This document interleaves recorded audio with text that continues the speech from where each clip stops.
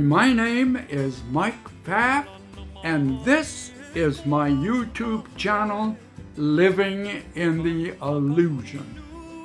Now we're starting off a little bit different today.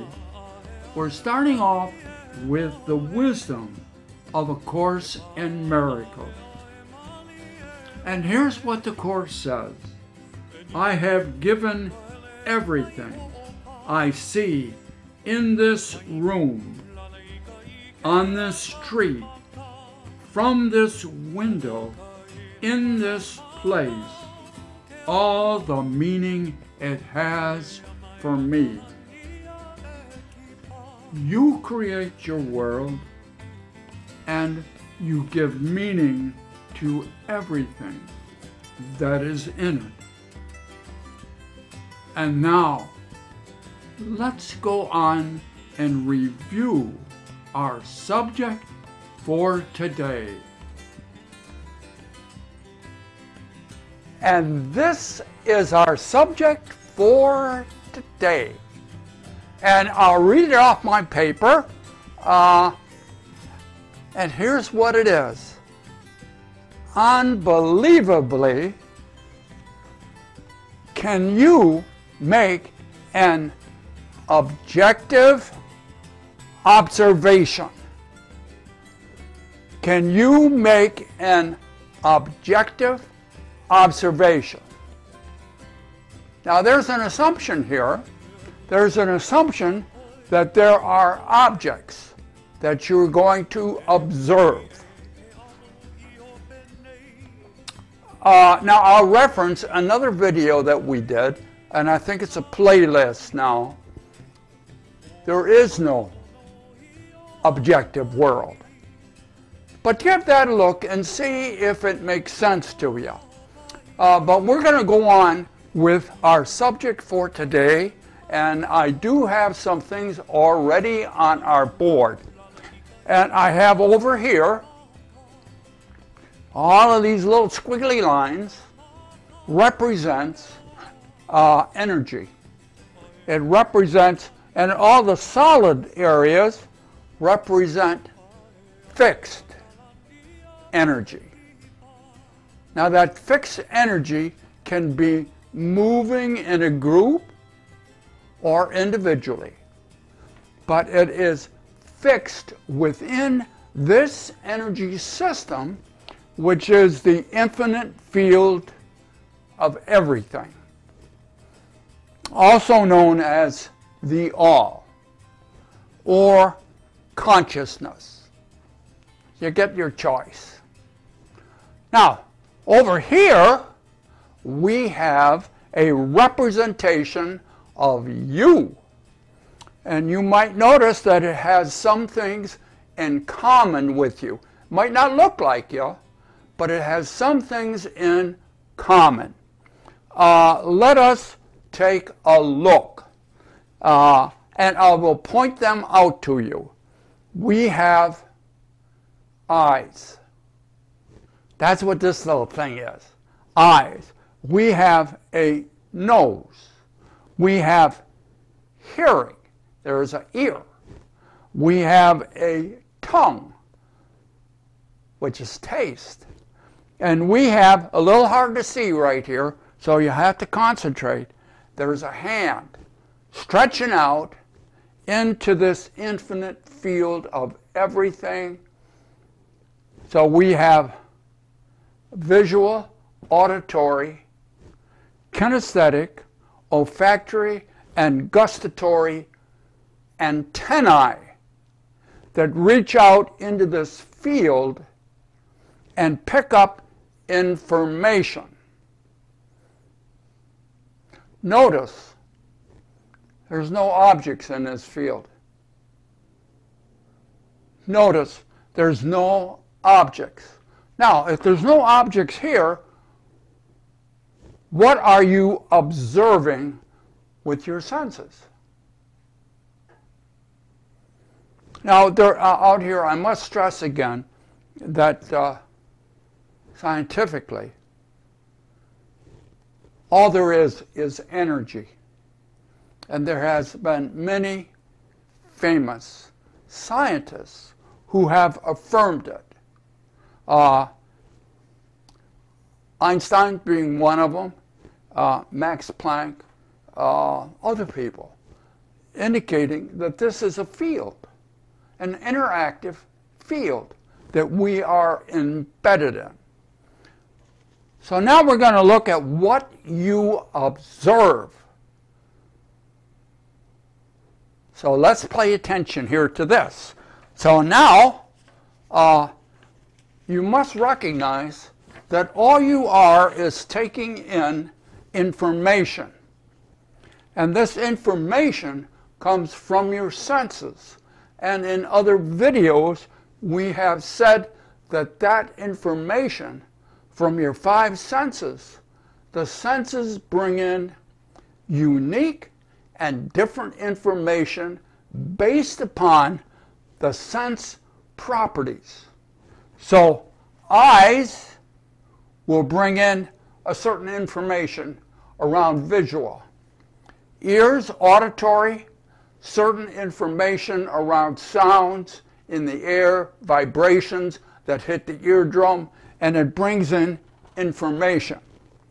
Your tongue also brings in information from the taste buds that is a chemical reaction.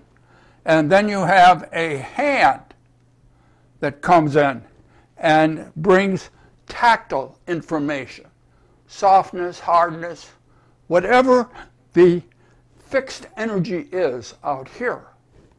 And then you have your nose, your gustatory, your nose bringing in signals from the atmosphere around you in relationship to olfactory and smelling. So you have all of these information, and they're all separate. They're all separate little tracks of information. So here they are, as best I can explain it right now. 1, 2, 3, 4, 5. Good. We got the right number. What do they mean? What does the information mean as it comes from your senses? Now I'm going to reference another video called Your Senses Don't Tell You Anything. Your senses don't tell you nothing. Why? They have nothing to tell you.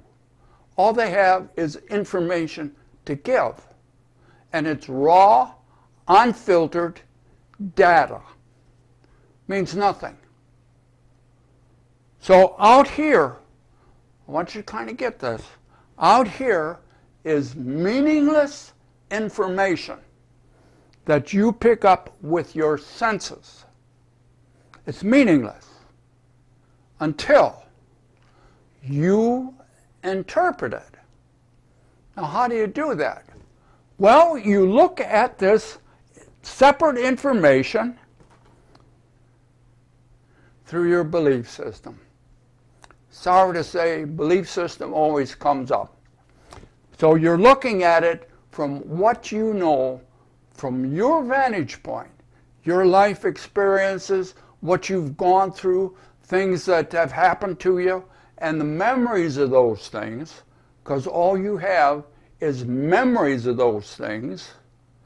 So you filter this information through what you know, and out of that process comes a different information. So after you filter it, now you have different information.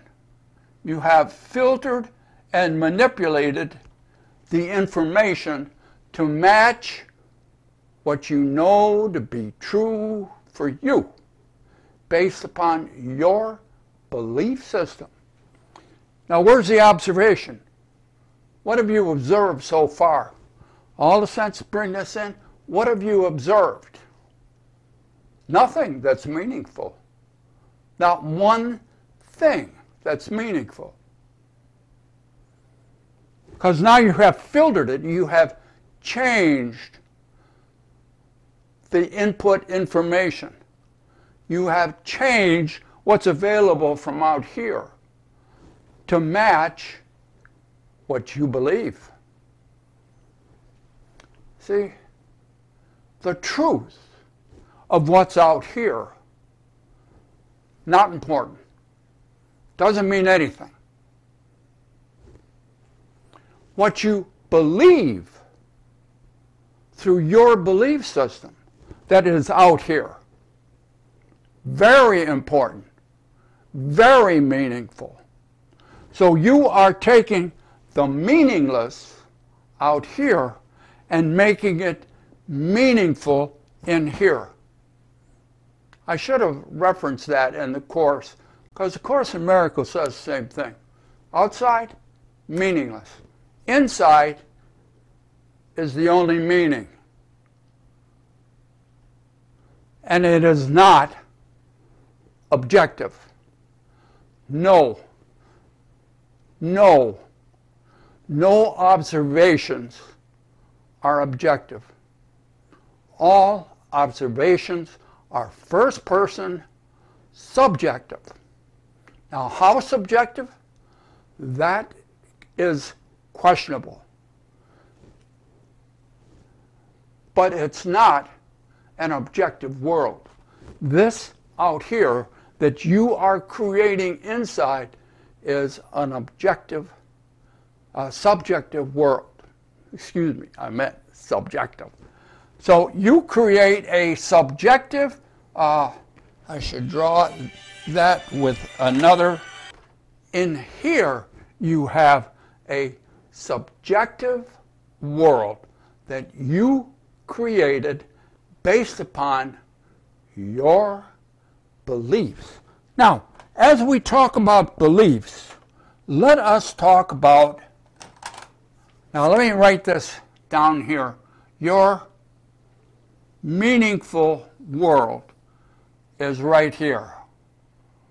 World.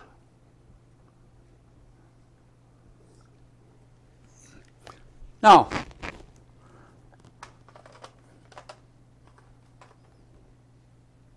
you create your world. You create it subjectively based upon your belief system. Now, your belief system is determined, is created based upon your memories of past events. Most of those memories, and therefore most of your belief system, is out of your conscious awareness and is developed mostly in your core beliefs before the age of 3. And you're not going to know what they are. The rest of your core belief system, fundamentally, your fundamental belief of how you understand your world to operate, will be in place before age 7. And most of those, you will not know what they are. So your belief system is not what you know consciously. It is built in the subconscious mind and out of your conscious awareness. I'm stressing that because scientifically they're going to say, you will hear things say that, well, we make an objective observation and we do it very precisely and very critically and very completely, and we keep our emotions, our personal beliefs and opinions out of our objective observation. Now I want to stress this. In the egoic world, that's impossible. You don't even know what your beliefs are so that you can take them out. So you are in an illusion if you believe you make objective observations or objective decisions. It doesn't matter if science says you can or not. That is in the illusion. And it's impossible. Now I'm stressing that because they will say, well, here's the objective, and I am viewing it subjectively, and I will reduce my subjective until it becomes objective. Now, what you're doing is you're reducing the objective until it becomes what you believe subjectively. And then you will say, oh, you see, I have an objective viewpoint. Impossible. But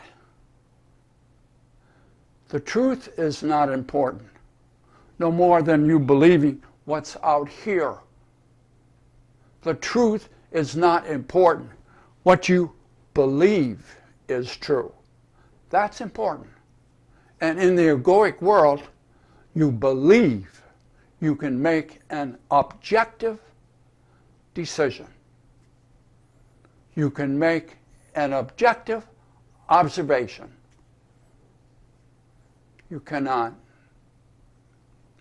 But that won't stop you from believing you can. Oh, this is the grand illusion, because the idea that you can make an objective observation holds the illusion in place. It's one of the foundations in the egoic world. Oh, perhaps you'll think about it differently, and perhaps you'll recognize you're the creator of your world. Your world is not out here. Out here is meaningless. In here is the only meaning there is for you. Be good to yourself. Think about this. This is a very deep subject, I know that. And I know it strikes at the root of the egoic belief system. But give it some thought. Say what you think about it.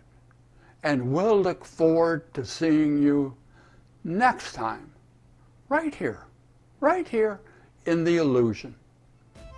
Bye now.